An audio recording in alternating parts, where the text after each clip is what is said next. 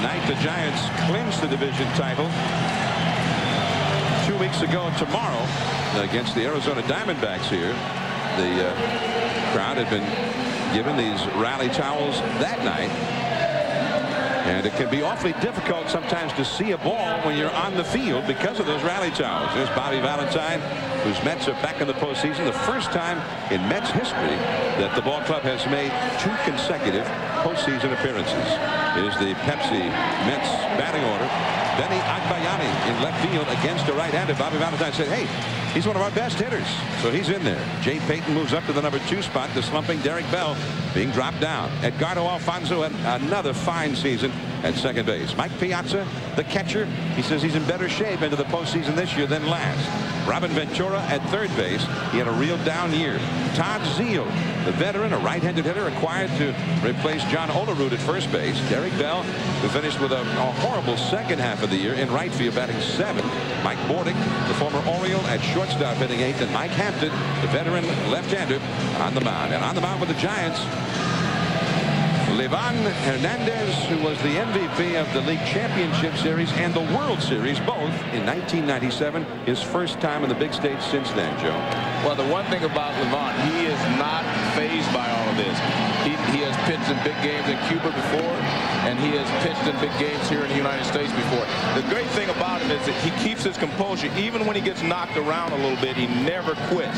And I like that about him. He always seems to stay under control. And his task today will be able to keep the ball in the big part of this ballpark. And here's the defense, and it's a pretty good defense. I think a lot of people played better than people anticipated at the beginning of the season defensively, and especially on the infield, where Bill Mueller played great at third. Jeff Kent had a good defensive year at second. They knew J.T. Snow was an excellent Gold Glove winner. So this has been a much better defense than people realized at the beginning of the season. Bill Mueller at third base, and Dusty Baker thinks he should win the Gold Glove at third base. First pitch is too high to Benny Agbayani. We are underway in San Francisco. Game 1, the final series to get started in this year's division series. That's a called strike over the outside with a breaking ball. 1 ball and 1 strike. Levan Hernandez was 12-3 here. The Giants staff as a whole pitched much better here. Chased the high fastball. 1 ball and 2 strikes to Agbayani.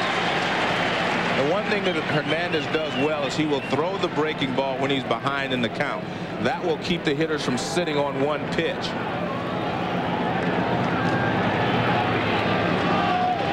One ball, 2 strikes. Just missing with the slider on the outside. 2-2. How did he lay off that pitch? So far in this at bat, Agbayani has seen 3 different pitches: fastball, curveball, and the slider. And truthfully, that's what you want to do as the leadoff hitter. Give your teammates a chance to see all of his pitches in your first at bat. And he's down on strikes. The high slider foul tipped into the glove of Estamella. There is 1 away.